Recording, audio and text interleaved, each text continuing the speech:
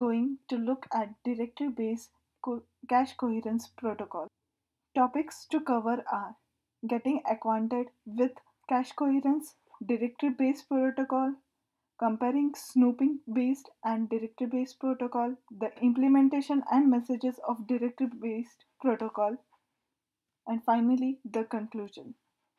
What is cache coherence? It is maintaining a consistency between the private cache and the main memory. There are instances where the shared data copy can be invalid. Let's now consider the below example. Consider a multiprocessor system with two microprocessors. Suppose an address A has a value 5 in its main memory. At start, P2 instantiates a read for address A, then the value is stored in a P2's private cache. Second, P1 instantiates read operation for an address A, and then again the value is stored in P1's private cache. After that, P2 instantiates a write operation for address A, and write value 7 in its private cache. Thus, the data in P1's cache is invalidated. Let's dive into directory-based protocol. The implementation of protocol consists of directory associated with memory. The directory maintains the state of every block of memory that may be cached. Consider directory as a filter which the processor must pass through the load a primary memory to its cache. Every time an entry is changed, the directory updates or invalidates other cache with that entry. A single directory solution is not scalable in multi-core system as overhead is very large. Thus, the distributed solution with block of memory assigned to a particular directory is used.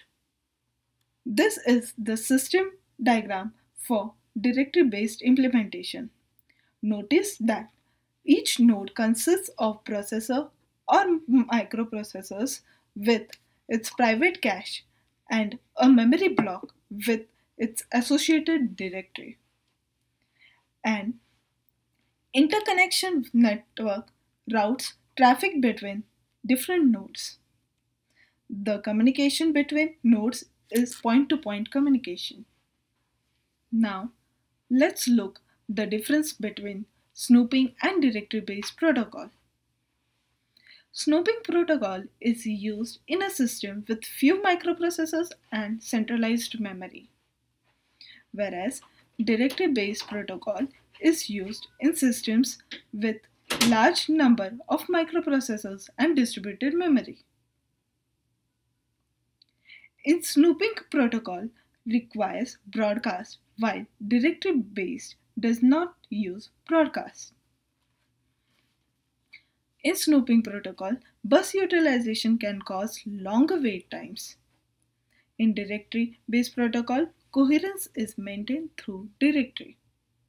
Here is the directory implementation.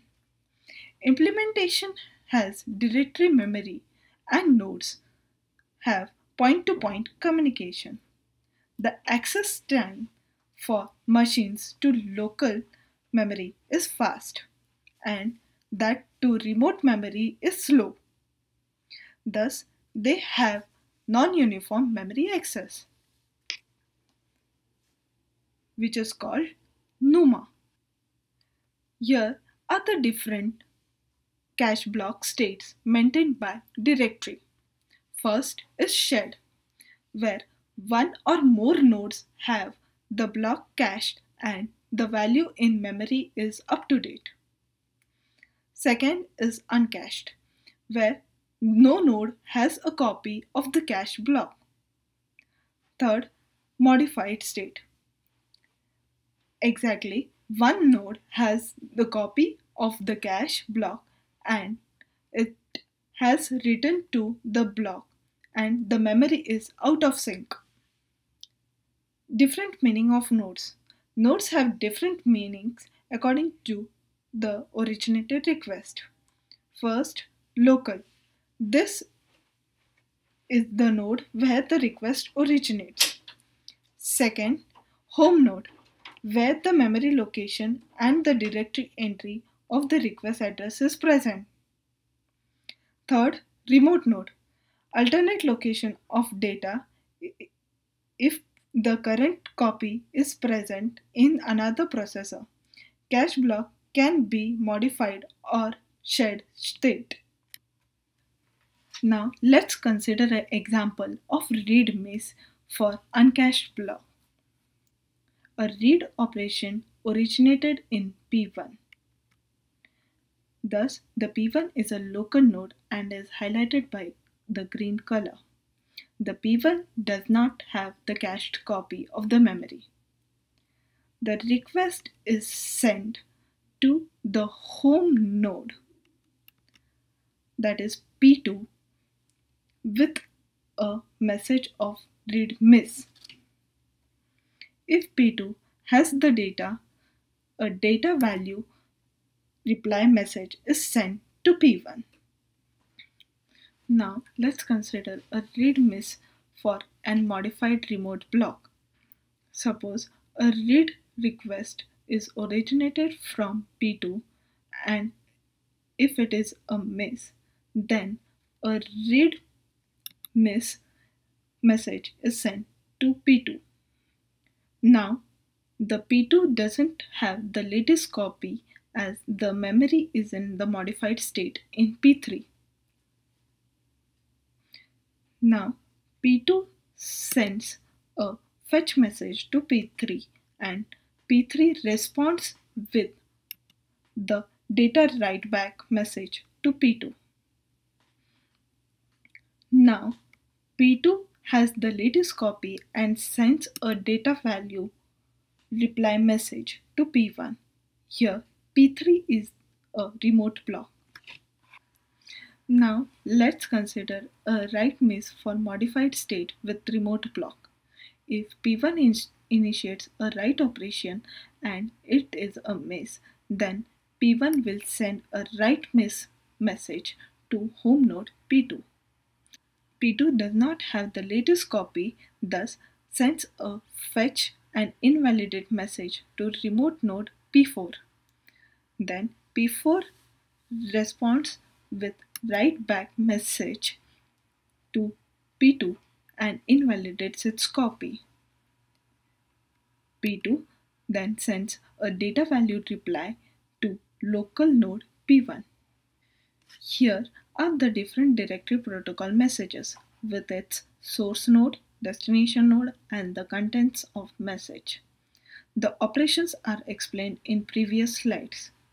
Notice that data is sent only during data value reply and data write back message.